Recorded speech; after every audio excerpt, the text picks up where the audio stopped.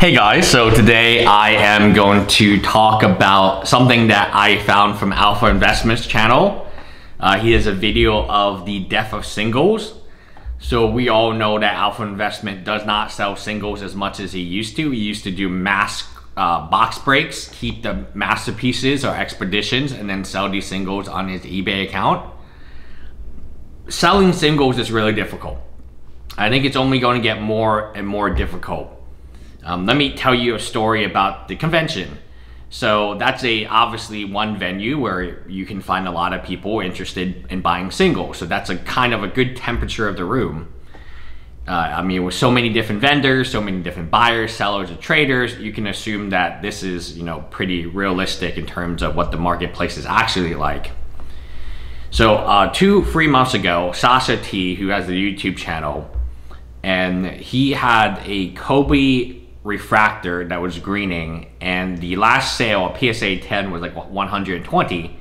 He wanted $220 because he was saying the future of the card. So he was selling you the card at the future price. So what he believed the card currently was at was probably over 100K over what it currently, the future of the card. He wanted to double the price. And we're not talking about cheap card here. The Kobe refractor is quite expensive. His had a little greening, and his was a PSA 9. And he wanted, I think, $210,000 for it, which went down to $180,000, and no deal was made because $180,000 is PSA 9 versus $120,000, which was a PSA 10. So even the grades were not similar, but that's how much they were inflating the prices of these cards.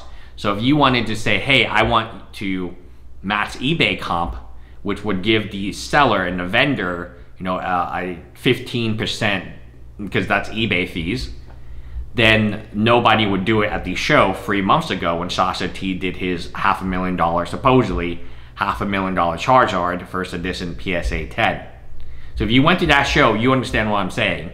Is if you wanted to say, hey, would you give me this card for eBay comp? You save 15%, I get the card now.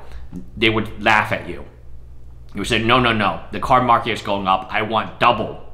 So let's say the card sold on eBay yesterday for $100, and you went to a dealership, and everyone is so bright-eyed, they wanted at least $120 for the card. So it just sold on eBay for $100. Hey, I'm willing to sell it to you for $120. Okay, now go back to today, the Pokemon Con or Collector Con or these shows. You can watch these vloggers, and as long as you can watch Sasha T's vlogs, you can see a massive change in what people are willing to accept. People are willing to sell less base slabs for 50% or less eBay comp. So they went from offering, wanting to get double, like Sasha T did for the Kobe refractor, double the price, to now offering half and being happy with half.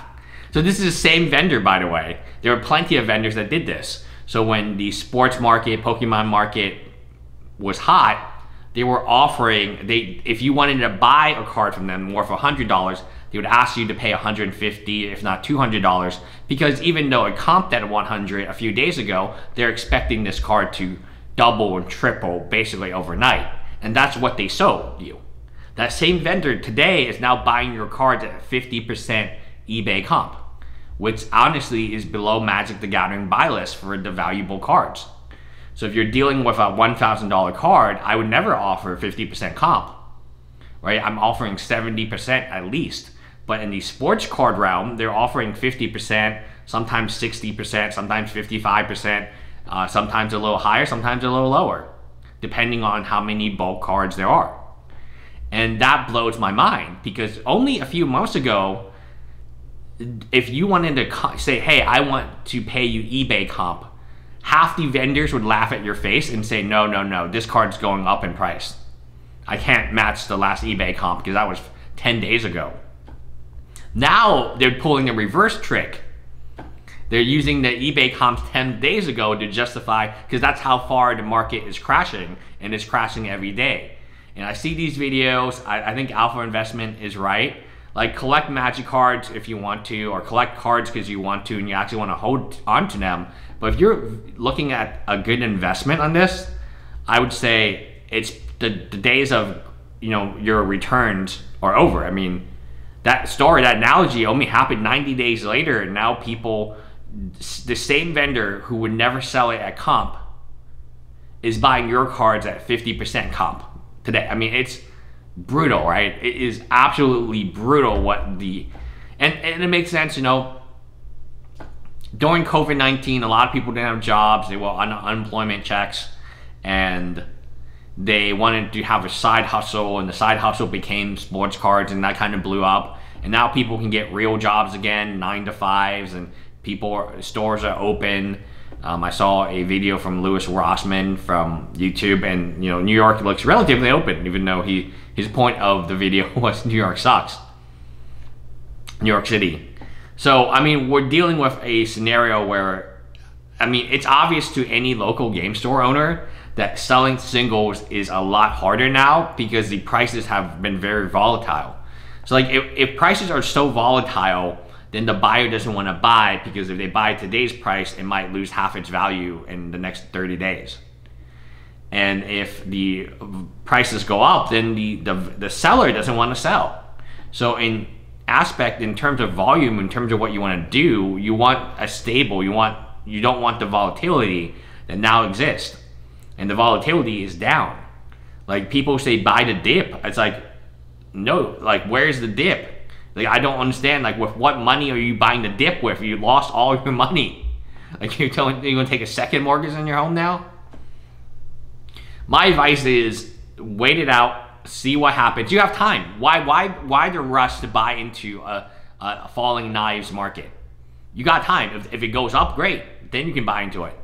Like, it's not like it is I know a lot of people on YouTube are claiming all the LeBron refractors go. It's one card. The entire market's down.